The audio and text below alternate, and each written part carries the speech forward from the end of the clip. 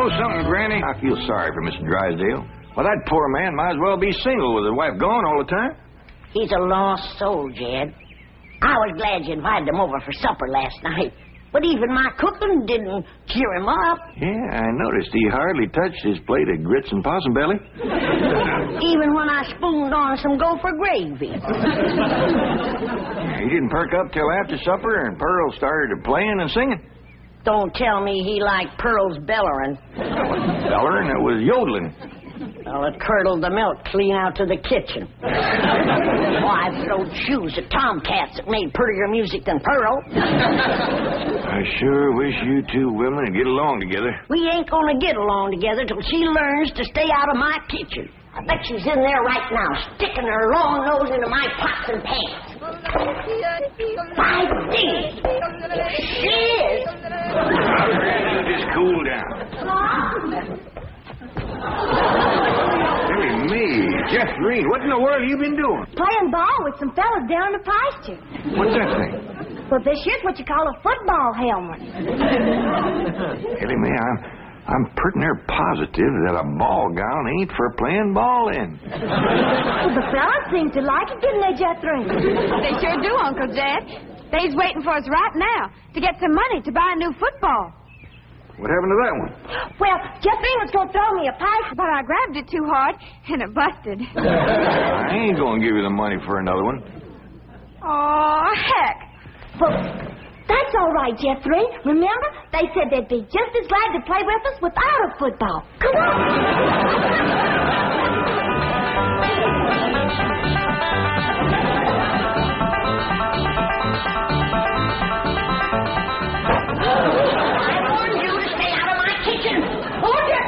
Save you more. Protect me from that wild woman. Hold her, Jethro, so I can tackle her. Granny, a thing like that could smart. Put me down, big overgrown put. Hey, what's going on? Jethro, put your granny down. Put me down. You was fixing to whomp Ma. I'll whop her. Here, Ma, now it's a fair fight. I'm going to whomp nobody. Well, then you tell Pearl the next time she sticks her nose in one of my pots, I'm going to cook it. It is my bounden duty as a mother to supervise the victuals of my growing children. Don't tell me they is still growing. The clampett side of the family has always been big, strong, strapping folks. It's your family that brought in the runts. Who you calling a runt? I think she meant you, Granny. He's about as helpful as a high wind in a prairie fire. Come on, Pearl, you and me's going to have a talk. Jethro, you stay here and help your granny cool down. Okay, Uncle Jed. Granny, would you rather I held you under the faucet here to cool off, or took you out to the cement pond and ducked you? Try either one, and I'll bash you flatter than a gander's arch. Now, Pearl. Cousin Jed, I know just what you're going to say. You're going to say, Pearl, stay out of the kitchen. You're going to say, that's Granny's kitchen, and it's none of your business. You're going to say, stay in your room where you belong. That's what you're going to say, ain't it? Ain't nothing like it at all. What I was going to say was, it seems to me that a handsome widow woman in the prime of life ought not to be hiding herself in the back part of the house, working over steaming pots and pans and dipping her playing fingers into soapy water and hoarsening up her beautiful singing voice yelling at Granny. That's what I was going to say. Praise be. Why don't I keep my big mouth shut and just listen? You know, Pearl, you got the gift of making music. And I reckon there ain't nothing these city fellas likes better than that. Really, Jay? Yeah, remember last night Mr. Drysdale was here and you was playing and singing and yodeling for him? Yeah. You brung that poor lonesome man a lot of happiness. Jed, you ain't agreeing with me, are you? I'll give you my word. Remember that song you sung, The Flowers That Bloom in the Spring, tra-la? Yeah. Well, you had Mr. Drysdale believing it was spring. No. Yeah. While you was still singing, he went flung open the window, stuck his head out, and started taking deep breaths just like he was really smelling them flowers. Did you like my yodeling? Pearl, he like to went wild. I reckon them city fellas don't get a chance to hear much yodeling. Because when you throwed your head back and cut loose, it really grabbed a hold of him. It did? He gripped the arms of his chair till his knuckles turned white. Then he commenced to rocking back and forth and moaning like he's under some kind of a spell. And his eyes commenced to circling in his head, and real tears run down his cheeks. Before you got done, he was limp as a dish rag. I had to help him to the door. Uncle Jed, I can't seem to do nothing to cool Granny off. Ain't no need to, Jethro. Your pretty, young, piano-playing Ma has decided not to hide herself away out in the kitchen. That's a good idea, Ma, because Granny, she'd find you and whomp you. Well, we'll see about that. Well, you stay out here and practice playing and singing and yodeling. I'll take care of Granny. I wonder if I should have told Uncle Jed that Granny's waiting behind the door with a skillet to whomp the first person that sets foot in her kitchen. Reckon I should have. Jed, I'm sorry. I thought it was Pearl coming in.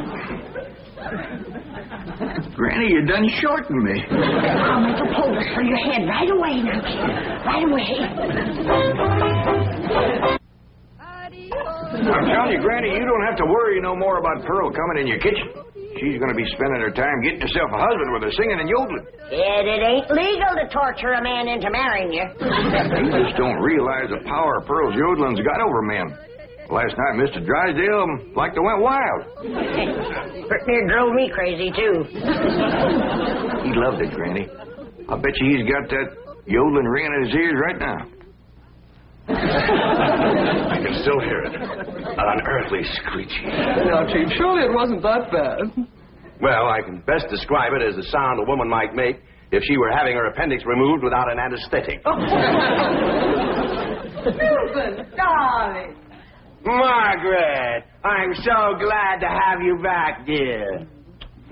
What a cunning hat, dear. Is it you? Welcome home, Mrs. Drysdale. Thank you. Milburn, I have the most marvelous news. I'm going to a health farm in Arizona.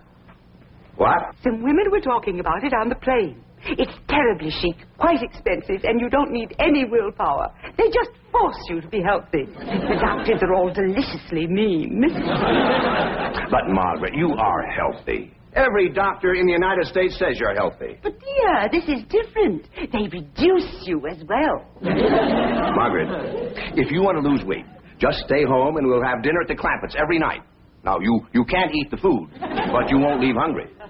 Because Cousin Pearl will yodel your appetite away. But, Milburn, it's so fashionable to go to a health farm. Oh, Margaret, please stay home and run the place for a while. You have plenty of servants. Yes, but we have no one to manage the place. And with both of us away most of the time, the servants are asleep on the job. Well, just hire a good, efficient housekeeper. Oh, yes, just try and find one. Oh, Margaret, please stay home. All right. That's the way you feel. Miss Hathaway. I'll stay home, just as you wish. That's my darling. Yes, Mrs. Drysdale? Telephone the pharmacy and have all my prescriptions refilled. And call my psychiatrist, my neurologist, my internist, and my osteopath and have them come over. Oh, and I'll need nurses around the clock. I just know servant problem's going to bring on a nervous breakdown. All right. Go to the health farm. No. My place is at home. Please go to the health farm.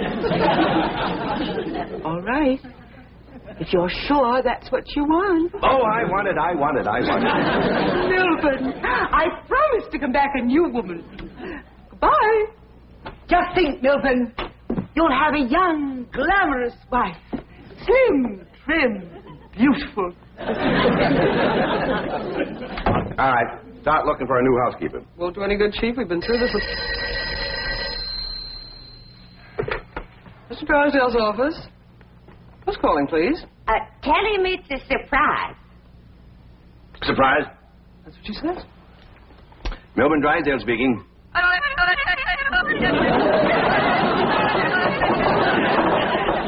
What in the world is that?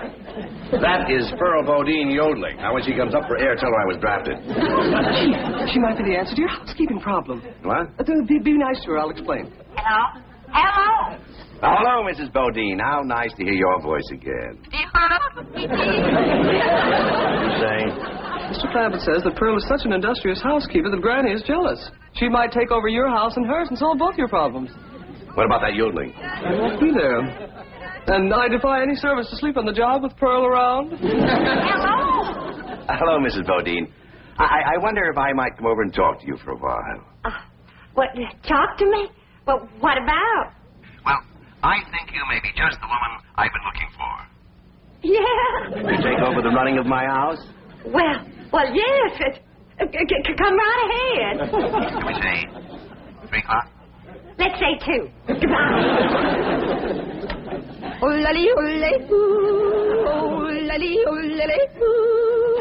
Will you stop that infernal caterwauling of yours? It might be infernal caterwauling to you, but it's pure catnip to me.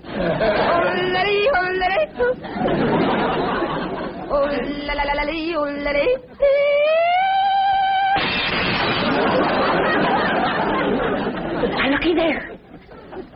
I hit such a perfect note, it busted the glass. It wasn't your voice that busted the glass. It was your face. We'll see who gets the last laugh when my sweetie comes.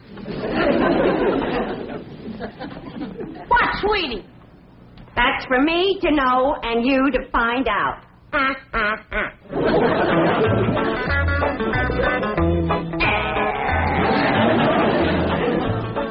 Sure is nice of you to share your soap with Miss Drysdale. Well, with my lye soap, she'll be happy to stay home and do her housework. Most powerful batch of soap that you ever made. Just a breeze blowing the back on me on the way over here has got me crying. I make a big soap to do a big job.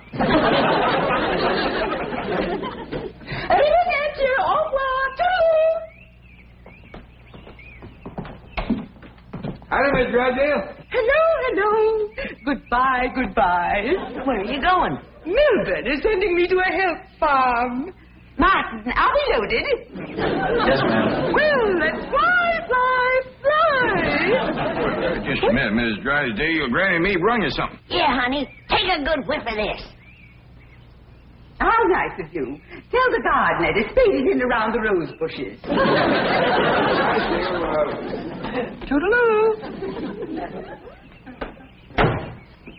Oh, just a minute, ma'am. Granny and me'd like to talk to you. I have time. The sooner I go, the sooner Milburn will have his new wife.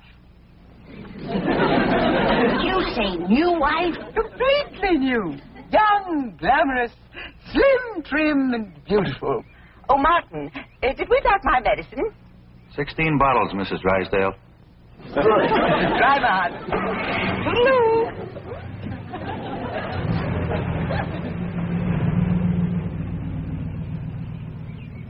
How could a woman be so cheerful about her husband getting a younger wife? You heard her. She's loaded. Yeah, both of them sued to the gills. Who do you reckon is the woman that busted them up? Hard to tell, Granny. There's so many young, beautiful women out here. Yeah, probably one of them glamorous movie stars.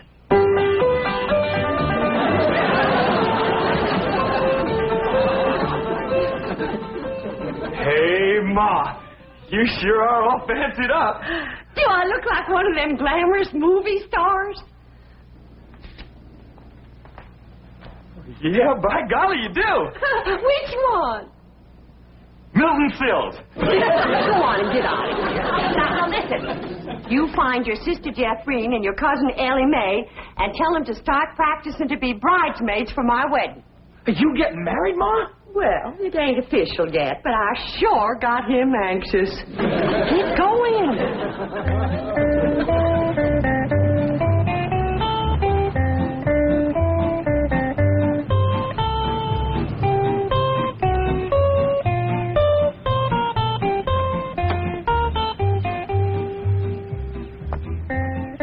Pick me up in about 15 minutes.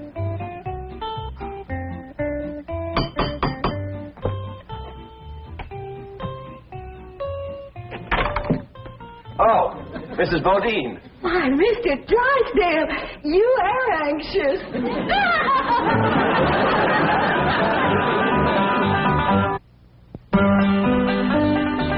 If I'd have had a little more notice, I'd have baked your sweet potato pie. It's one of my specials. Oh. Won't you sit down? Thank you. Here, I'll take your hat. Yes, sir, I just love to cook, and I love to sew, and I love to keep house. Yes, I've heard you're an exceptional housekeeper. But I ain't one of them fussy ones. No, sir, not me. I say a man's home is his castle, and it is the duty of a woman to make him comfortable. Oh. There we go. Yes, sir. A man works hard all day, and when he gets home, he has a right to enjoy himself. Take off his shoes and relax and listen to some soothing music to calm his jangled nerves. Please, Mrs. Bodine, not like that. Mr. Drysdale, I've got to ask you to keep a grip on yourself. We're all alone in the house. If you want me to keep a grip on myself, I must ask you not to play or sing or yodel. I understand. Kind of makes you go all to pieces. Yes, it does. Well, come on back, and you sit down. Well, Mr. Drysdale, you're perspiring. Why, you got to get relaxed. But please. A man can't say what's on his mind unless he's resting easy. Land's sakes. And with that tie and collar choking you, it's a wonder you can talk at all. Oh, Mrs. Bodine, I'll be all right. Really, I will. Mr. Drysdale, you got a hole in your stocking. It's nothing to be ashamed of. When a man ain't got a woman around to care for him, them things is bound to happen.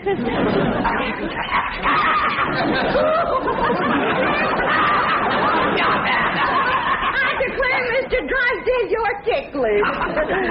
Now, look, I'm going to let you sit easy, and I'm going to darn that up before you know it. Oh, Mrs. Bodine, no, really, I can manage. No, I ain't taking orders yet. No, please, give me back my sock. Give me my sock. I know how to handle you.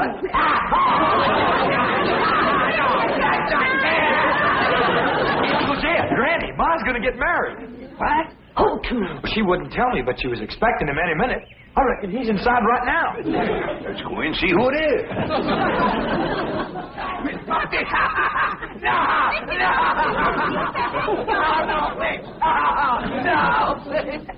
No, Mr. Buffy! No! Mr. Drysdale. I reckon Pearl is a young, beautiful woman that busted up his marriage. What? It's been her singing and yodeling that drove him to it. No, stop it! Mr. Drysdale. Mr. Clampett, it was just, your cousin and I were... Oh, no, we weren't. Jethro, leave the room. Leave the house. Did you have to come back right now? We was just going great. Pearl, what's the matter with you? Man crazy, always was. Mr. Drysdale, get yourself decent. I'll be back to talk to you.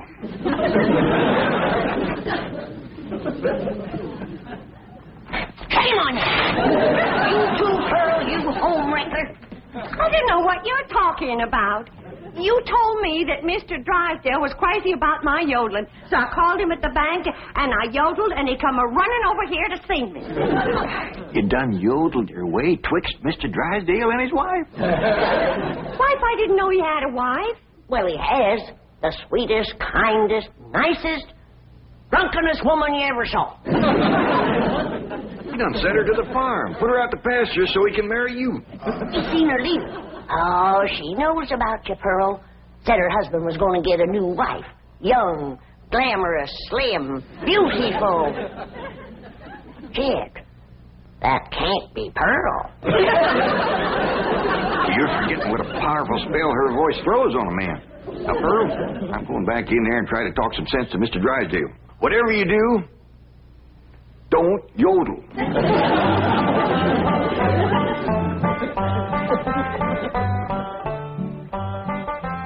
Oh, Mr. Clampett, I'm terribly embarrassed about the picture we must have presented when you came in, but I assure you I wasn't at fault. Yes, your cousin Pearl is one of the most... Yeah, my cousin Pearl admitted that she called you on the telephone and stirred you up. But she didn't know you was going to send your wife away to make room for her.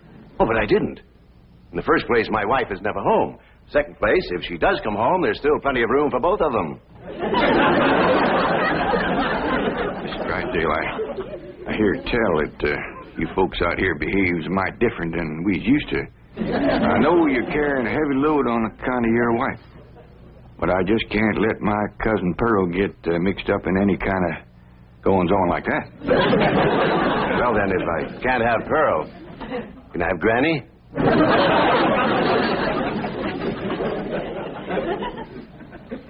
Lord love you. You're a desperate man. What are they saying? How can I hear when you keep pestering me?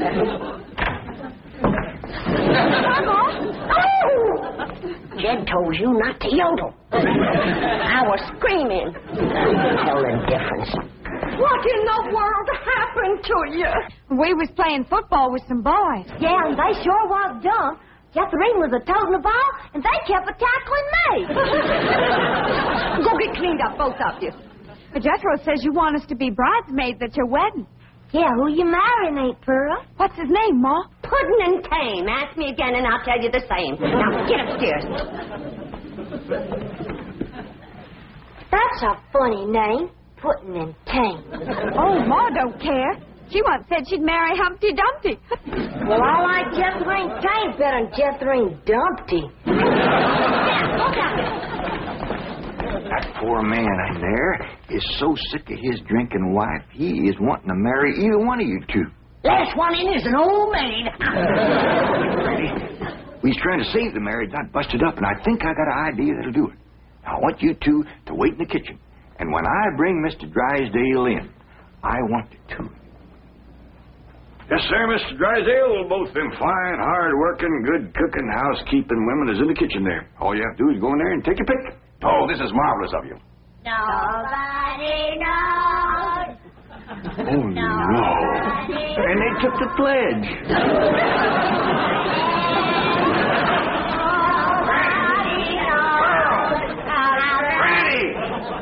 Well, hold cool there. It's old Jed himself. And there's Snoopy, baby. You fellas want to dance? Come on, have a little dance. Come on now. You can't dance with her. Why not? It's all downhill. You pick now, Mr. Drysdale, or I can still walk over to your house. He's gonna pick me. Ain't you, sweetie Milby? Oh, no, he ain't. He's going to take me, ain't he? You get your banker grabbing hands off of him. Will you shove it, fella? Shove it, huh? I'll show you. Shove it there.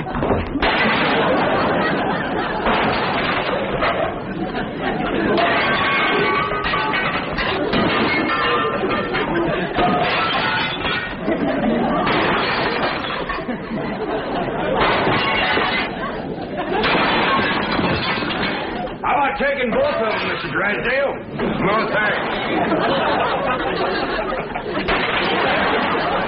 You done it, girl. Bless you both.